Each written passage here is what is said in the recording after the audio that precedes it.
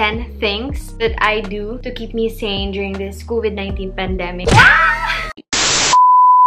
Hi guys! Welcome back to my YouTube channel. So this video is gonna be a little different from the usual videos that I make. In this video, I'll be sharing with you 10 things that I do to keep me sane during this COVID-19 pandemic or in stressful situations in general. So the first thing on my list is to meditate.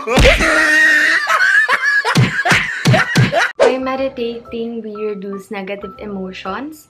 It also increases our creativity and imagination as well as our patience and tolerance. Hello, nag-research ako.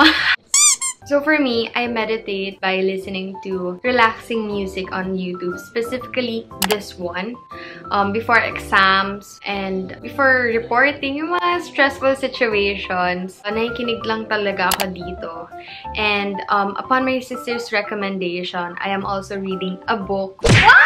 To be honest guys, I am not a bookworm, but she recommended this, The Daily Stoic. It has 366 meditations on wisdom, perseverance, and the art of living. I believe that this is the book for me kasi you can read it 1 page per day. Hindi naman kailangan na continuous kasi parang siyang everyday meditation sa isang year. Ganon. I really like it. And I would recommend you guys to meditate right after waking up or before you eat your breakfast. Trust me, it's life-changing. So the second thing on my list is to exercise. Well, to be honest, I haven't done any exercises lately. But we all know that exercising is good for us.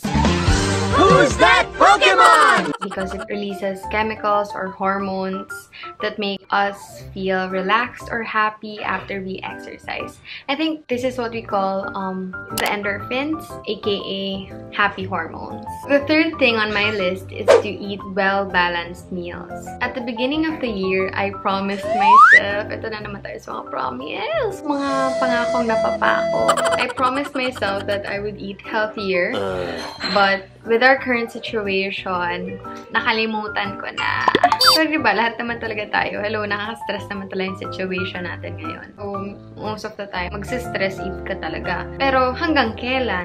Ganun na lang ba palagi? It's just a matter of being able to start again. Parang life. We stumble, then we get up again, right? So, I've done my research on the benefits of eating healthy, and I found out that it boosts your mood, your confidence, and it improves your brain's overall function.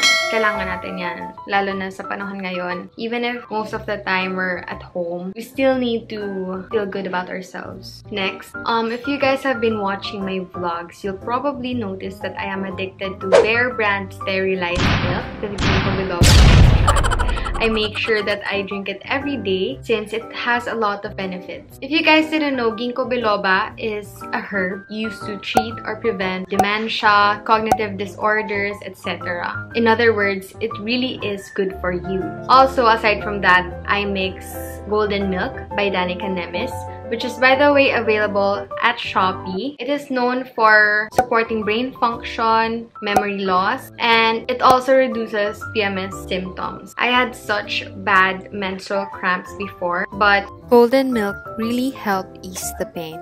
So, hindi to paid, obviously, but I really want to recommend these to you guys because it really worked for me, and I hope that it will also be effective to you guys if you guys are interested, you know. Fifth on my list is to pamper yourself. There are many ways to pamper oneself. You can apply facial masks. You can also spoil yourself. If you have extra money, buy the things that you've been eyeing on for quite some time now. Or you can simply take a shower while listening to your favorite music. I do that every day and it really is relaxing. Kaya na bahala. Basta pamper yourself. So the sixth thing on my list is to take a walk in between or after your working hours. As for me, I prefer walking at around 5:30 in the afternoon, wherein the sun is about to set and the skies are so pretty. It's just so relaxing to walk and just breathe. The seventh thing on my list is to make time for your loved ones. One thing I've realized during this whole quarantine is that life is too short. Let's not forget to make efforts in reconnecting with the people we care about. Sobrang nakakatakot kasi di mo rin alam yung mangyayari sa future. Nowadays, we tend to forget the essence of catching up while eating dinner or lunch with your family, your friends, kasi halos lahat tutok sa phone. So, na-realize ko na shocks, minsan-minsan lang naman yun. Makakaintay naman yung cellphone mo, diba? That's why I make it to a point na every weekend, I make sure na I catch up with my friends, I hang out with them. Kaya sa lipstick ba ako sa ngipin? Kanina pa. Anyway, that's why on weekends, I make it to a point na I would talk or like catch up or hang out with my friends, my family, and my boyfriend. And isa yon sa mga nakakapagpais ng utak ko. Kailangan natin yun lahat. No man is an island. The 8th thing on my list is to find a hobby that you truly enjoy. Aside from watching K-drama, I find video editing as one of my stress relievers. I'm not saying na magaling ako mag-edit, ha? Hindi. I just enjoy editing videos. During this quarantine kasi, I got used to being a couch potato. You know, eat, watch, sleep, repeat. Eat, watch, sleep, repeat. I would just slack off watching my favorite shows on Netflix, favorite vloggers on YouTube. And matapos yung araw ko, may isip ko, shucks, wala akong nagawa the whole day. Oh, no. So, you know, it leads to unproductivity. Hence, I thought of something worth doing, which is editing videos and uploading on YouTube. So the 9th thing on my list is to limit alcohol and caffeine. As for me, I seldom drink naman, but what I find challenging is avoiding coffee.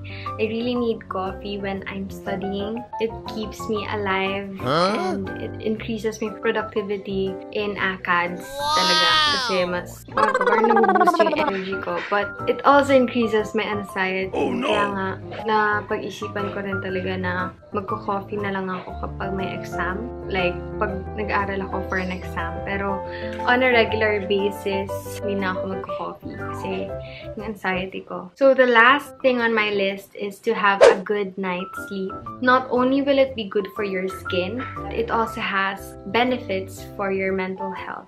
In my case, I'd sleep around 10 p.m. and I would wake up ng mga 6 a.m. Talagang ganun na guys yung body clock ko. Feeling ko, that's a good thing.